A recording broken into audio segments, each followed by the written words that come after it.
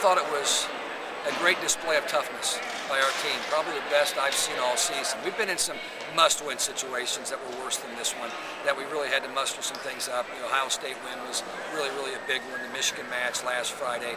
But I thought to go on the road and beat a team that has the talent to come in here and win in 5 was a real work of art, and I credit the entire team for that. But I thought we were led tonight by Catherine Rubarczyk, who just was lightning in a bottle tonight. She just was ripping balls from everywhere.